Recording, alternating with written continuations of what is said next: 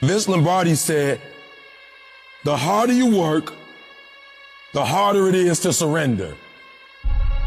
At the end of the day, the person that will surrender is the person that didn't work as hard as the other person. You got to work harder than the other person. So just when you felt like you did that last rep and your muscles are saying, I can't do no more reps, you saying, yeah, you got to do one more.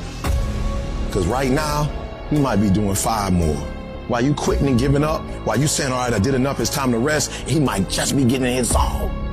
In order for you to go from one level to the next level, in order for any woman to transition, for any man to transition, the thing that they want must be greater than the thing they currently have.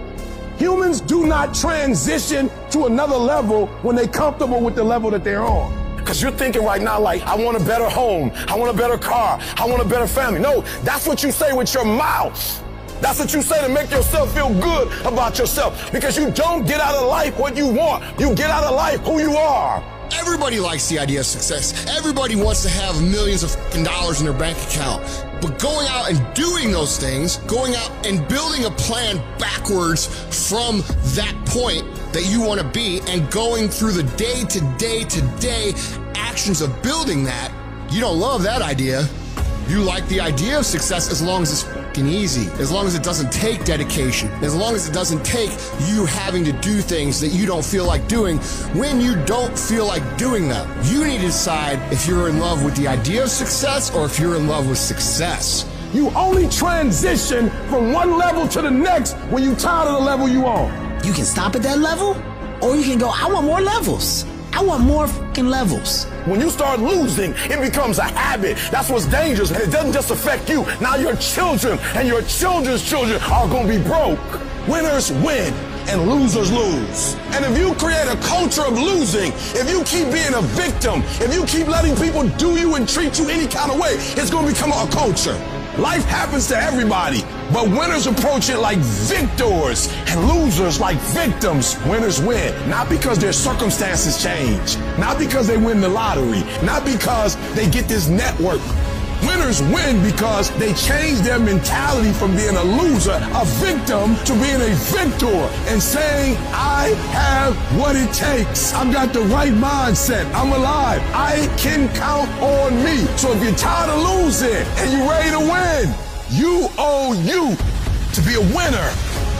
If you're going to be the best, the cream of the crop, if you're going to be the apex, you got to be it, not talk about it. You gotta be it. It has to consume you.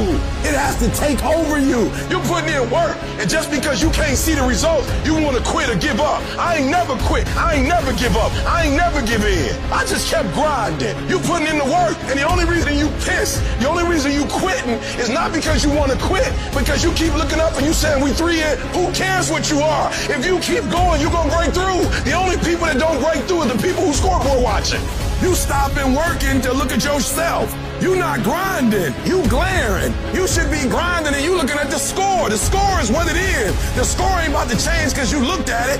Keep playing the game. Keep grinding. Keep working. And that other stuff will take care of itself. And the process is not supposed to be comfortable. So if it hurts, if you feel like you're under heat, if you feel like you're being pressured, welcome to the big leagues. You got to do a lot of that nobody ever sees or thanks you for or rewards you for a long time. It's delayed gratification. If you do the work consistently, 1 + 1 is always going to equal 2. 2 + 2 is going to equal 4. And 10 years of motherfucking work is going to pay off. The equation is always the same. Every single time, if you do it right, you're going to get the same answer. And most of y'all crying. I'm ready to quit because I put in some time. You might have put in some time, but you didn't put in the time that's required to make your dream become a reality. You can't shortcut success. Ain't no days off.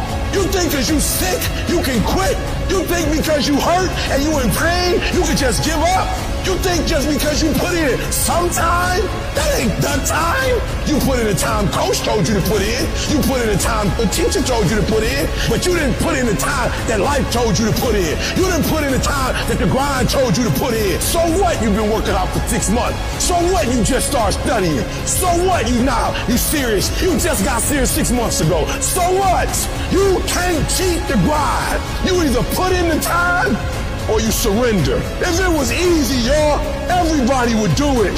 But it ain't easy. But I know you have what it takes to make it happen.